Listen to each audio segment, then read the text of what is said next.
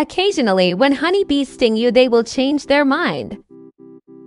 What an awesome video, and believe it or not, rattlesnakes actually do something kind of similar. It turns out about a quarter of the time that they bite, you can get lucky and get what is called a dry bite, where they decide, no, I'm just gonna bite and warn this thing to get away from me, because they don't actually want to waste their venom on us. Unlike bees that do have a stinger for defensive purposes, rattlesnakes have their fangs and venom for food acquisition purposes.